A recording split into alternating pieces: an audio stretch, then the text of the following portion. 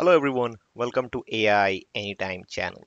In this video, we are going to look at Gemini's JSON mode. So if you don't know JSON mode, it's a mode to force LLM to generate outputs, in JSON format. So sometimes if you are dealing with a very unstructured data, and if you're trying to find out a key values pair, or if you want to find out or extract information in a structured format, most of the LLMs struggle with that, mainly the open source ones. Most of the closed source LLMs, like the OpenAI, Gemini, and so on and so forth, they have inbuilt support for JSON mode. Even NVIDIA name, a Microsoft is going to have these kind of capabilities for open source. Not yet, but they will have it in near future as well. So in this video, our focus is on Gemini JSON mode. I'll show you that how you can use Gemini 1.5 Pro and Gemini 1.5 Flash.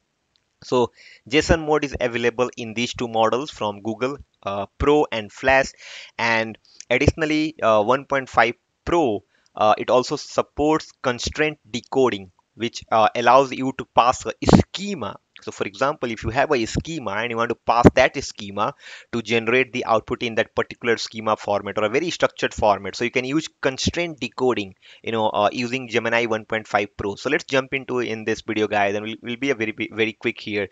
So if you look at here on my screen, I am on Google Colab, and I already have Google API key.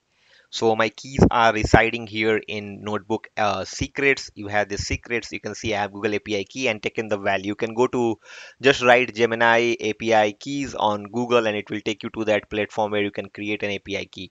Now what I'm going to do first thing is I'm going to install a few things. So I'm going to do pip install, and when I do -q, when saying quiet, don't show me all the logs, and then updated version of Google hyphen generative AI. Okay, this is the library that Google has created, for their for interacting with their Gen AI models or the LLMs.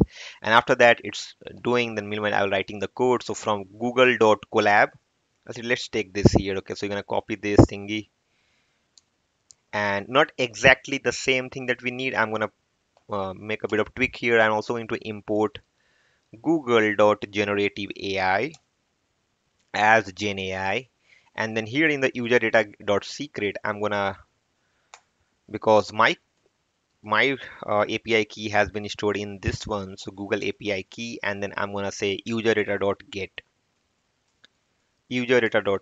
and then you pass your name, the same name that you have defined in the env file, or if you are in Colab, you can just do you can just get this thing in secrets in the left hand side. And then once you do that, I'm going to configure. So genai.configure, and then I'm going to pass my API underscore key. You can see it's showing you over here. There's a parameter API underscore key, and then you just pass Google API key. So let me just do that here quickly. Google API key, and I'm just going to close this, and now let's run it. Once you run it, it will ask you for notebook access. So you can see I'm going to grant the notebook access. It says secret Google API. Ah, okay, where did I say Google API collab?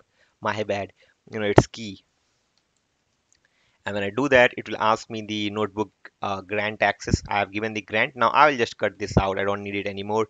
And now after that, what I'm going to do is I'm going to define my model. So my model is, this is how you can define it. So you're going to do gen AI dot, and then you're going to use generative model. So let me just do that. So gen AI dot generative model. You can see it over here. And inside this, now you can pass your model name. So I'm going to use, excuse me, I'm going to use Gemini 1.5 Flash model. So this is how you define that. So Gemini 1.5 hyphen, and then you give Flash. If you want to use Pro, you can also use that. And you can also, of course, upgrade on the premium version of it by paying the APIs, billing and stuff. And then you have generation config. So in generation config, it takes a dictionary. So here I'm going to pass a response MIME type. So let's do that. So I'm going to do is response underscore MIME underscore type, and this is going to be application JSON. This is really important, guys. You have to define the MIM type that you are looking for a JSON schema, right, and an output. So I'm going to define here application slash JSON. If you have worked with API headers, you're probably aware of this. And you can see this is done. Now I'm going to define a prompt here. So let me just do a prompt. We are doing this without constraint decoding. We are just doing, and we'll do constraint decoding as well in a bit. And here in the prompt, I'm going to write a doc string, and inside this, uh, here in the doc string, I'm going to write a few things. So I'm going to say here, using the following JSON schema, please, or let me just write it in the next line. Please list down uh, 5 popular programming languages. Why not? You can do that. So 5 popular programming languages, and then you can define a schema over here, and then you can say uh, uh, you can just say program, or just say language. You can see I'm saying language, and in language I'm going to define this, and probably you can just do uh, programming. And you can also do a bit different. So I'm going to do programming languages, and you have to remove string. You have to write str over here, and this is done. So this part is done at least. Now you can also return, which is going to give you a list of language. So then we're going to do a return here, and then we're going to write return, and in return I'm going to write list, and in the list I'm going to pass my language. So let's do that. It's a list, so I'm going to write a language, and in language, and this is how you do that. Now you just close the doc string which is already there, and let's just run this. Now you have your prompt schema. Now you can just have a raw response. Let me just do that, and raw response equals, and here I'm going to pass my model.generate content, which is a function. So I'm going to call it model.generate.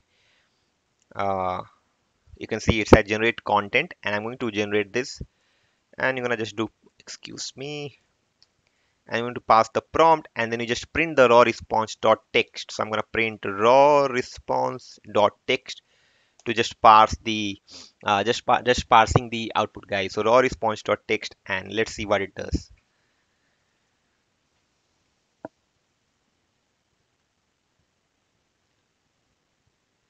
And you can see it has given me the programming language. It's a simple example. You can remove the programming language and keep it something else. So you can see it has given me programming language Python, programming language JavaScript, programming language Java, programming language C++, programming language C hash, and programming language C. So it has given me this, which looks good. And if, for example, if you want to create something like this, you can do that. Now, the same thing, you can do a JSON load as well if you want to do through JSON load. So for example, if this is how you can load this. So import JSON. This is for mainly fast API. If you're working with fast API, and if you want to return that, you can just do JSON.loads. And when you do JSON.loads, you can just print the response. It will be similar thing. So this is how you can also use it from there, and use this in a REST API and things like that.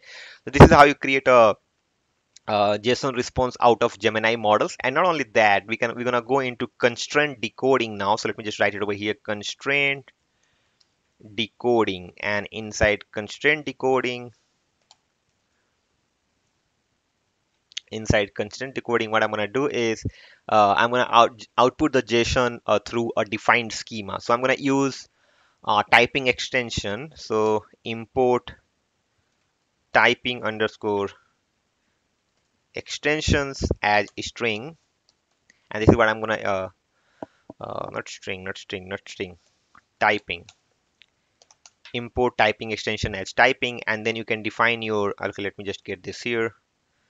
And once you have that, then you can define a class, just to define the schema object definitions, and just for the information, right? If you are working with fast API, you can also do a validation check of the schema. So you can use Pydantic for validating the data out of it, right? So you can also combine that, and once you combine it, you have very strong and robust solutions, at least from pre-processing and post-processing things all combined, right? So here I'm going to do import typing extensions as typing, and then I'm going to write a class. And let's now write a class of recipe. So I'm going to write recipe of class, and I'm going to define a typing dot I need a dictionary, which is right, type dictionary. And I don't need all of these. I'm going to just return. So let's just return, not return, let's have a recipe name as a string. Yeah, so let's just keep a recipe name as a string, and we are okay with this class. So you can also write ingredients, instructions, preparation times. You can create a very big schema. So I'll just keep it simple here. Class recipe typing dot type dict, and then I have this class. Now we can specify the JSON format in a schema object and execute on the inference. Now let's direct the JSON output. So what I'm going to do here is I'm going to have a result variable, and here I'm going to pass my model.generate content. And this is the best way, guys. If you follow constraint decoding, you will have a better and modular code. So you're basically following an OOPS concept to do this. So I think this is how you should do it. Let me just write, please list down, or please list 5 popular cooking recipe or something. Okay, so this is what I'm going to do here. Please list 5 popular cooking recipes, and then you're going to use your config after this. You're passing the prompt directly, and then you need a generation config. So I'm going to do is generation config. So generation underscore config, and then you are passing your recipe name, which will not come from here. So let's have first generation config, and then you're gonna first write the MIM type. So I'm gonna have response. Uh, we should have a response MIME type here. So let me just do response. Yes, application JSON, which is right, and then I'm gonna have a response list. So response schema, which is going to be a list item. So response schema equals, and in the response schema, I'm going to define my list of recipe. So let me just do that. And I'm defining my list of recipe, which is your class that you see it over here, right? That's what it does. Generation config. To Okay, I'm making some mistake. I'm not calling the module there. So it should be generation config equals, it should be genai dot generation config. Yes, you can see it over here, and then you're gonna pass this here, and let me just have excuse me, and then I'm gonna have here a request timeout. It should have something called request options or something. Okay, so let me just see request options to request options equals, and then in request options I can pass my timeout, which is a key value pair, which is a dictionary. So let me just do timeout, and I'll keep a timeout of like 600 or something, and then I'm good with this. And then you define your print result text.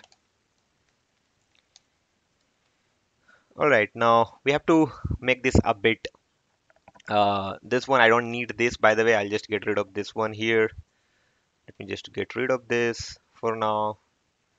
Okay, and then you have generation config response MIME type and stuff, and then you just, so we're gonna close this here. So let's just close this, and response MIME type. I'm gonna go back here, and this looks good. Response MIME type, application JSON, and response schema, which is list of recipe. And then I have request options, which is timeout 600, and then I close. Let me see what I'm making wrong. Okay, generative model. This should not be generative model. This should be generative GenAI dot generative generative. It's generation config.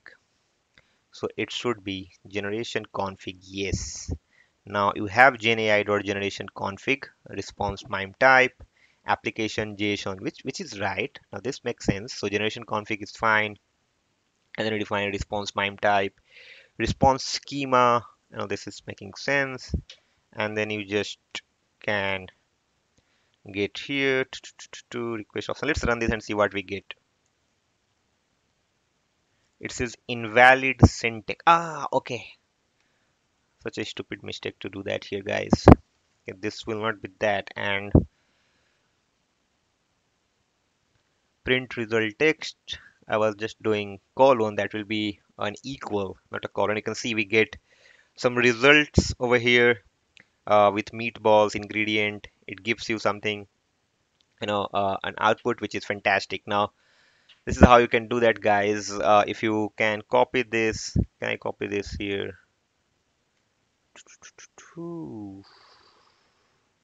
Print result.txt. Let's copy, and then you can just bring it in a Word document. Okay, so let me just show that here to Word document. And this is how it looks like. Let me make it a bit bigger so you can read it. Now, if you look at this, it has given you a very structured data, very structured LLM output. It gives you recipes name with meatballs, ingredients, ground beef, tomato sauce, blah, blah, blah. And it gives you the instructions. And then it goes to the next one, which is here, okay, chicken stir fry, and then ingredients and stuff. So this is how you can define it, through a constant decoding to get a better output, in a very structured format if you are dealing with.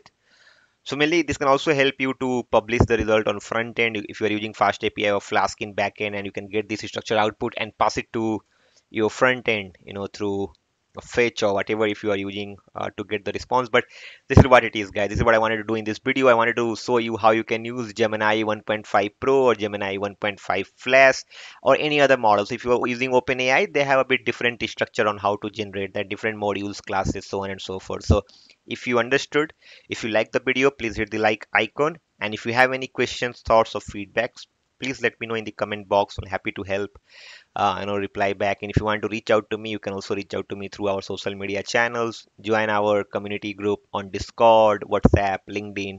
Find those information on channel banner and channel about us. Please subscribe the channel, guys, if you haven't subscribed yet. That motivates me to create more such videos in near future. Thank you so much for watching. See you in the next one.